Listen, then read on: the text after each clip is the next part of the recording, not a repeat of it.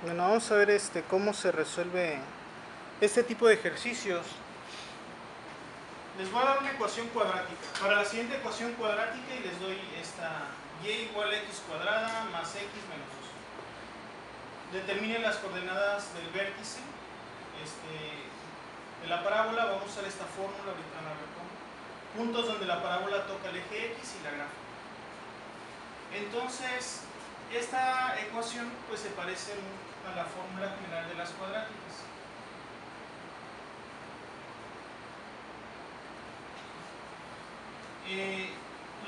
Las coordenadas del vértice para este específicamente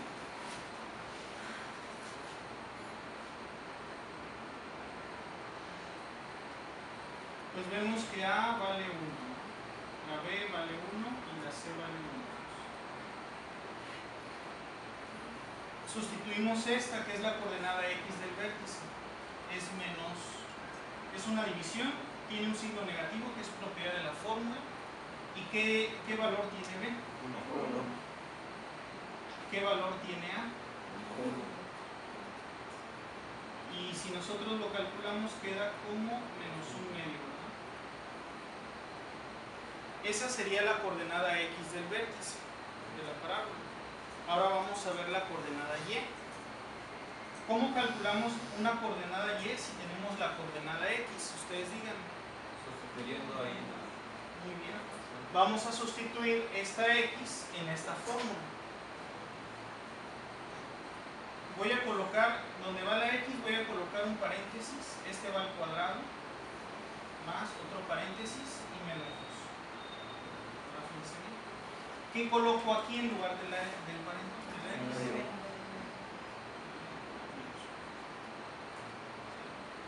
Ahora, menos 1 medio al cuadrado, ¿cuánto es?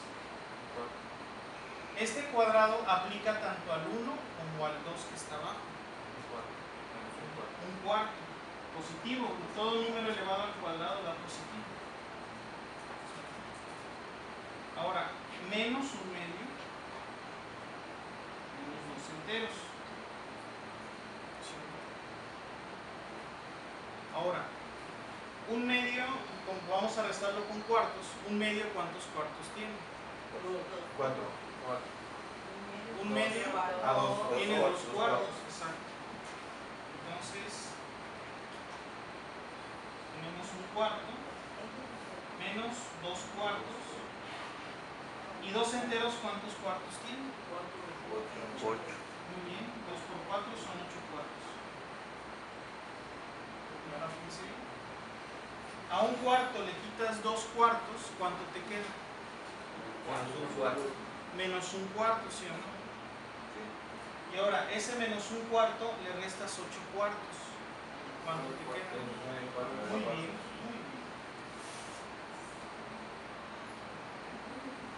Entonces las coordenadas del vértice, que vamos a ponerla como B, es menos 1 medio, coma, menos 9 cuartos. Estas son las coordenadas del vértice de la parábola. La respuesta del inciso A.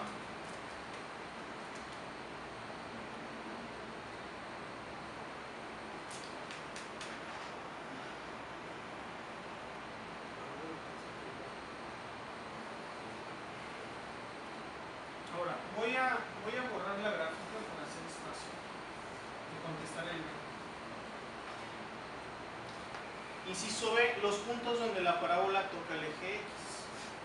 Pues ahí ya tenemos la opción de aplicar la fórmula general, vamos a hacerlo. Entonces coloco X es igual Menos B.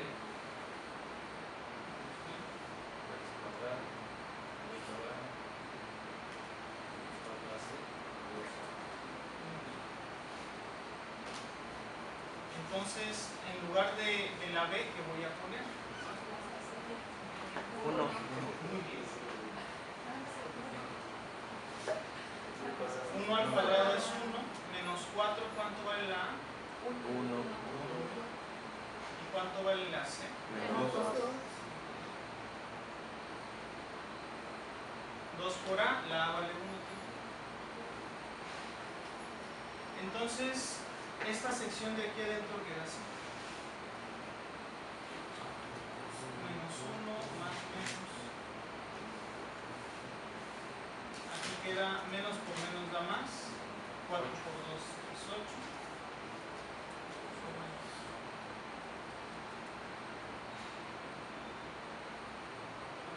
8 más 1 son 9. Y la raíz de 9 pues es 3.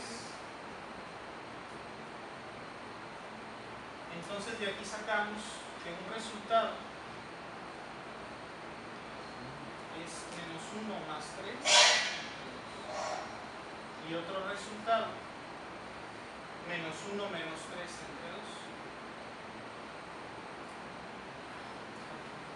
¿Cuánto les da el de arriba? 1. Muy bien. Menos 1 más 3 son 2, entre 2 a 1. Y el de abajo, 2 positivo o negativo. Negativo. Muy bien. Menos 1 y menos 3, menos 4 entre 2 a menos 2.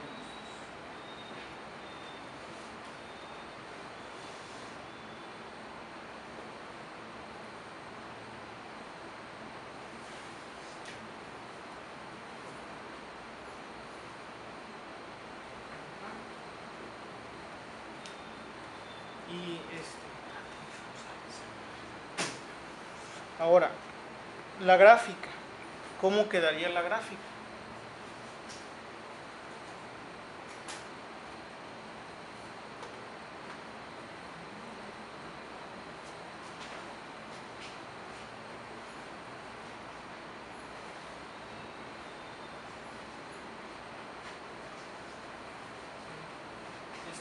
Voy a volver a copiar esta sección acá.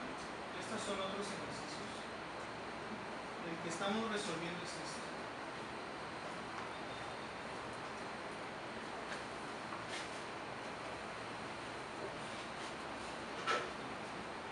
Voy a colocar la tabulación de este lado. Y vamos a empezar de menos 2, menos 1, 0. ¿Siempre se empieza en menos 2? No, en este caso es una recomendación. Ya el problema puede decir empezar de menos 5 a más 5 o un rango específico. A menos que te den el rango como... Exacto. Ya si te dan el rango, pues ya. Si no, pues una sugerencia o una opción es de menos 2 a 2. Los dos puntos, yo creo que ya tengo todo que no sería un parámetro tener el menos 2 para... ¿Cómo? Por ejemplo, ya que tenemos los dos puntos de las X, podemos considerarlo también al momento de la... Podría ser. Por Si ejemplo, tú quieres visualizar la intersección, puede ser. Si tú quisieras visualizar. Si no, pues de todos modos puedes escoger un rango. Bueno, si la X vale menos 2, la sustituimos acá.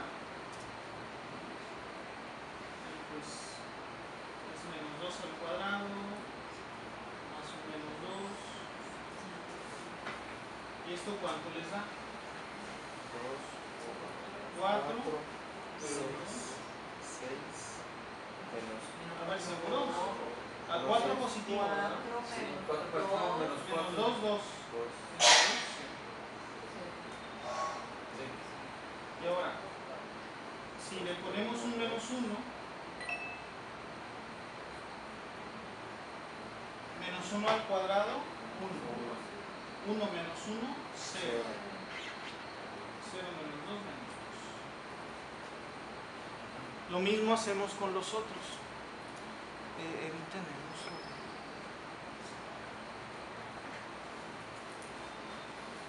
Vamos con el 0.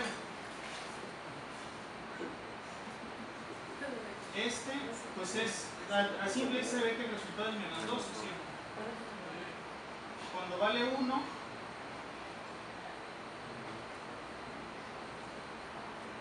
¿cuánto va a ser el resultado? 0. Y cuando vale 2,